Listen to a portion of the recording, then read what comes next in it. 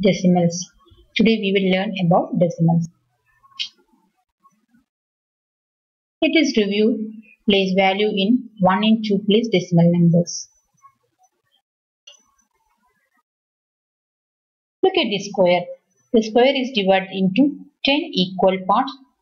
See, the colored part shows 3 by 10 of the square.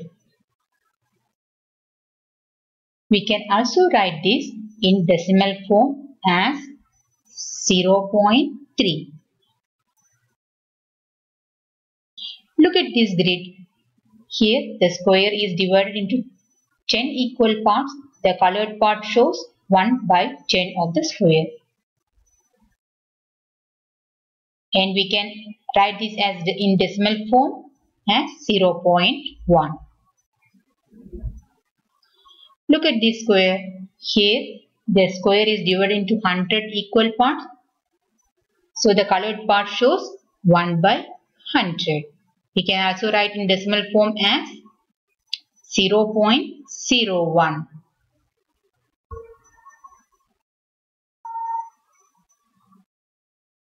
Here after in 100 there are 2 zeros. So after the decimal point there will be 2 decimal places. So 0.01.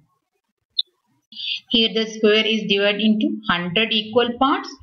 Out of that 10, 20, 21, 22, 23, 24 are shaded.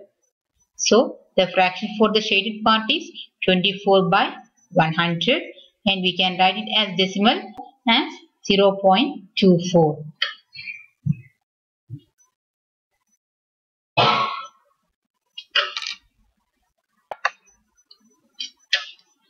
Look at the colored part. Here his square is divided into 10 equal parts. All the 10 parts are shaded. So we can call it as one whole. And here also one whole. And here as one whole.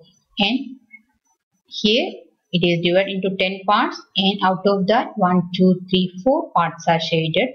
So 4 out of 10 are shaded. So this fraction we can write in decimal form as 3.4. That is 3 whole parts and 4 by 10. That is 3.4. Take another example. Here this square is divided into 100 equal parts and whole part is shaded. So we can call it as one whole. And here also one whole. And here 10, 20, 30, 40, 50, 60, 61, 62 out of 100 is shaded. So altogether we can say this as 2 whole parts and 62 out of 100 is shaded. So 262 by 100 in decimal form we can write it as 2.62. Let us see how fractions can be represented by decimal numbers.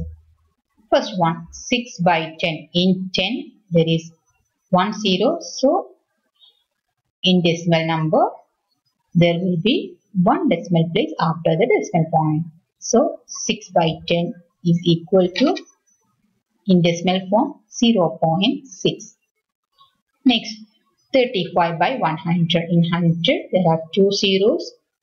So when we write in decimal, it will be 0.35. And the next one, 43 by 10. So when we write as decimal, in place of 0, it will be 4. So the whole number is here. So 4.3. And here 63 by 100. It will be 6.03. The next one, 17.5 by 10. It will be 17.5. And the next one, 3 by 100. It will be 0.03.